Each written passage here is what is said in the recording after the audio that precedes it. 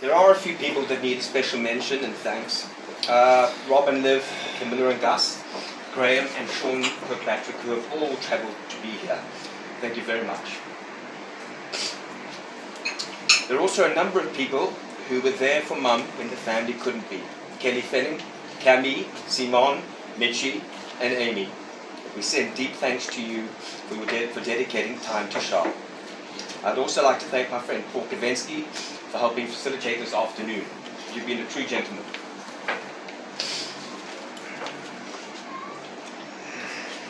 You know, the one role that not many people got to see was Shah the Granny, and it was possibly the role that she did best.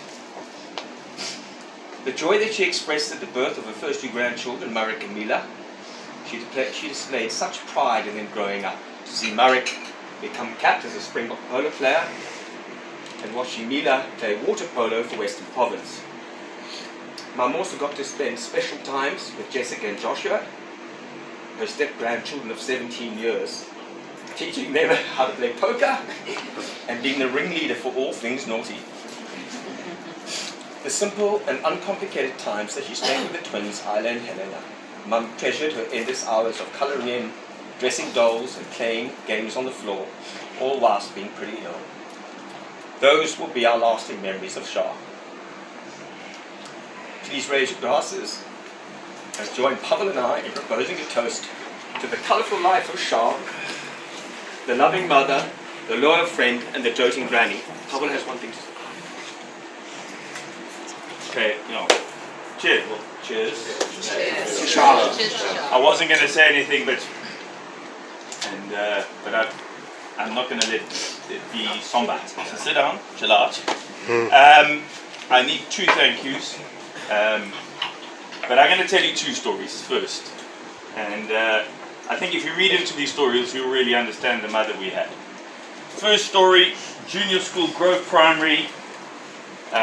Debbie was actually there as the head cheerleader from the other house. I was a cheerleader for the Troy house. And Garth was actually captain, and he was quite an athlete, so he was running around, and I would just had the pom-poms. So it was quite a big event, so it was red, yellow, green and blue, and having a hell of a day, and all too wonderful. And out the corner of my eye, I saw the yellow combi coming around the corner, onto the pavement. Out got Charlene, mini skirt, high heels, fag in the mouth, bottle of vodka, and I went, fuck. There's a mother's race. And I went, no, this is not going to happen. So I did my good duty. I dumped the pom-poms, I ran and I dived under the grandstand of our house. And I peeked through to watch, it could have been the female version of Mick Jagger cross the polo field, athletics field, and arrived at the stop. And off the mothers went. She still had her high heels and stockings. She came third, but protested so radically, with so much vulgar and so much hysteria, that the mom who came first gave her the prize and told her she came first. But the funniest thing is, as she took off, I'm lying under this grandstand going, oh, it's got to end, it's got to end. In comes Turbo Force, my brother, dives under the grandstand. We just look at each other going, this is not going to end well. And I think I started under a grandstand panicking about my mum's antics. And there are some horrific stories that aren't as romantic as that.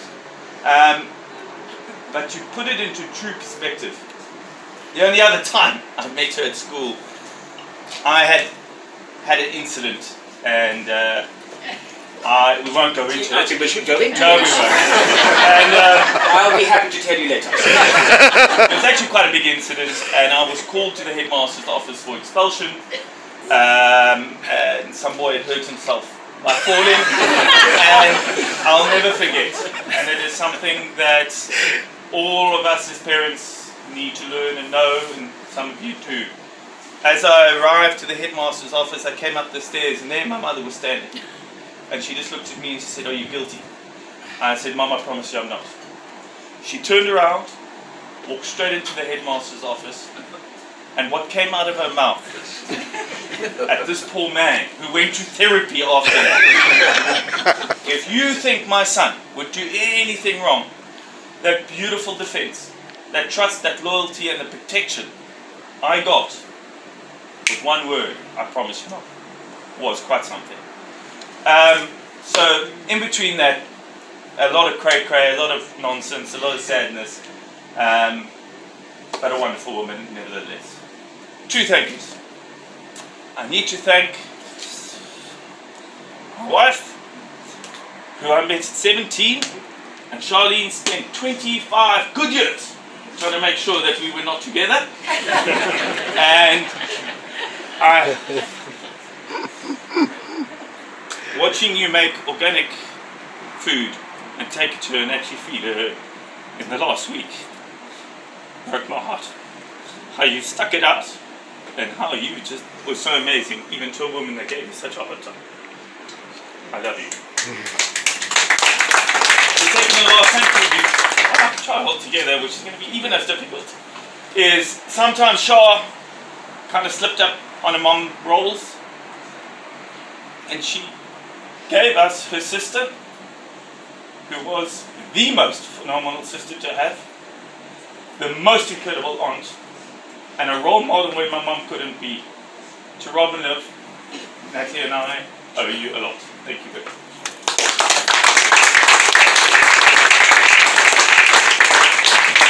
Charlene. Happy birthday.